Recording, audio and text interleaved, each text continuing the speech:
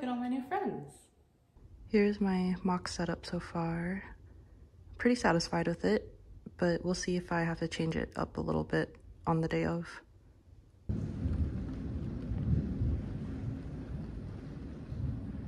Good morning, it is 8 a.m. and it's market day. I just spent the last 30 minutes packing my car, as you can see, and I am sweating. You can probably tell I'm like glowing and my hair is already like gross. It's 75 degrees and it's gonna be 90. So that'll be fun in the heat. I was planning to pack my car the night before because all the previous markets I've always packed the morning of, which is not a good idea because then I always feel like I'm in a rush. But I couldn't yesterday because we went to Millennium last night and we took my car. I haven't done a market in a little over a month now. So yeah, I'm excited to see if the new stuff I made will be popular. Let's find out. Let's go. Finished unpacking, got coffee. Now it's time to set up.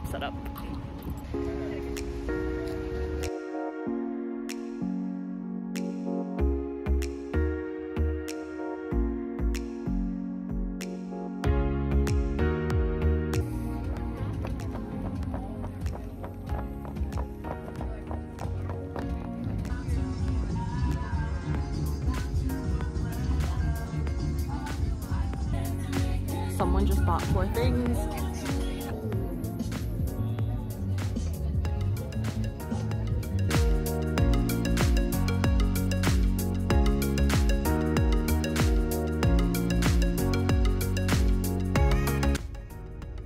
Wow, this is a look. You can literally see the beads of sweat dripping down. Oh my god, that's attractive. It took me a full hour to take everything down. This was like the longest time it took me, probably because it's so hot. Oh my god. I feel so gross now. It is time to go home and shower, and then I will give updates after. I feel so much better now. I'm home, I've showered, I've eaten. I finally feel like myself again. So let's recap how today's market went. Setup was at 9 and I got there like right on time. I try to get to the location right around setup time just because with these markets that I've been doing with the same organizer, they assign spots at check-in. So obviously the earlier you get there, the more freedom you have to choose where you want to be. Also, it takes me a good while to set up everything just because of how much stuff I have. So yeah, that's why I usually try to get there as soon as possible to set up. And I even made a few sales before I was even done. The very first sale of the day that I made was this little kid who wanted one of my capybaras. So that was really cute, and I talked to his dad for a good while.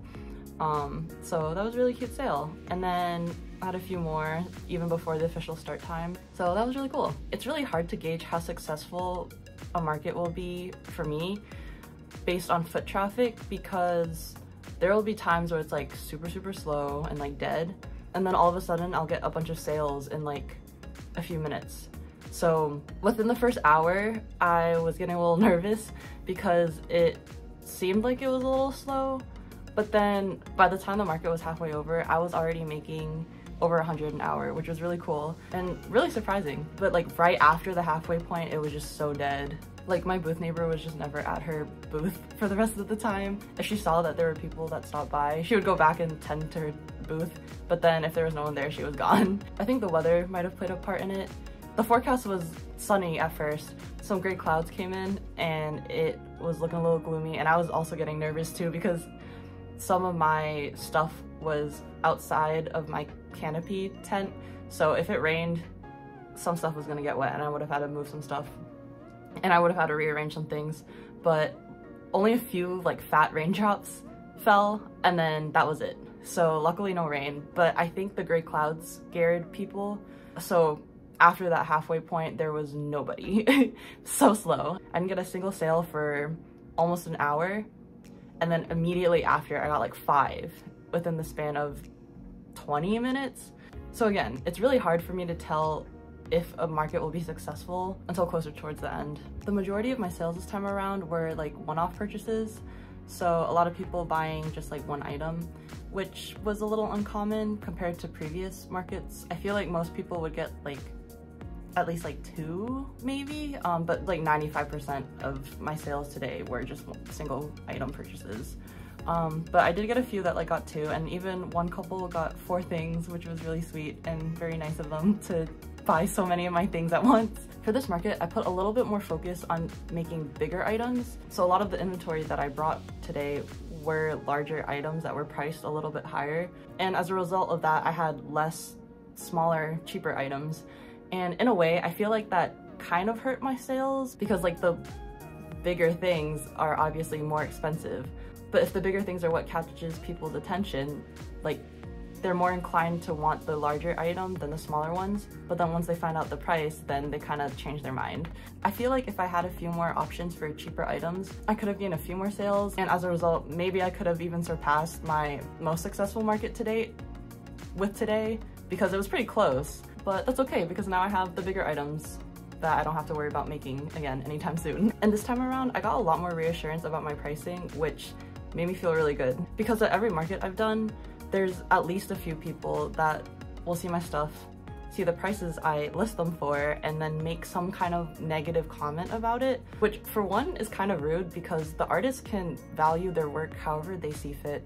So if you want to pay that, you can. If you don't, then like walk away. Like, why do you have to say something, you know? And 2, it's just like unnecessary. Like, if you're not gonna buy it, then don't buy it.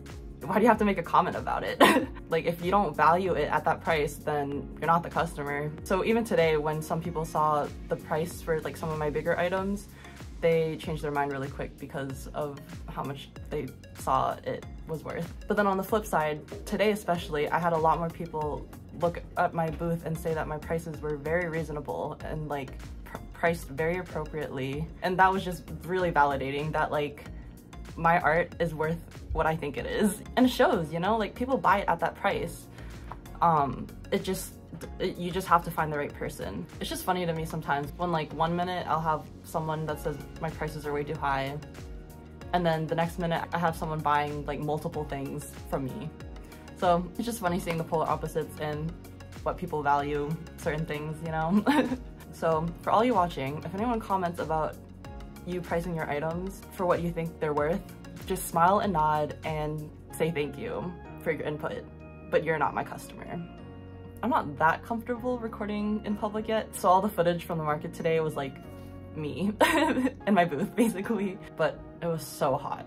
Thank God I brought sunscreen, but honestly I think I probably like got a small burn still. As you saw earlier, sweat was literally like dripping. It was so gross. I brought 2 fans. 2. So overall, I feel like the market was pretty successful for me, at least. I honestly can't say for others because again, after that halfway point, it was like dead. I even heard like a few vendors talking and like discussing their sales and mentioning how it was like after 4th of July weekend, and that could have played a part in it too. And honestly, that makes sense because people are traveling and the weather in Georgia is always unpredictable. The forecast for today had said it was sunny for a while, and then only a couple days ago, the 50% thunderstorm showed up.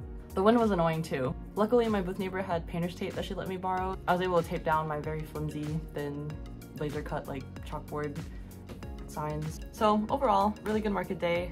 It was really hot, and for next time, I'll remember to bring tape and have more variety for cheaper items. If you like this market vlog, can I even call it a vlog?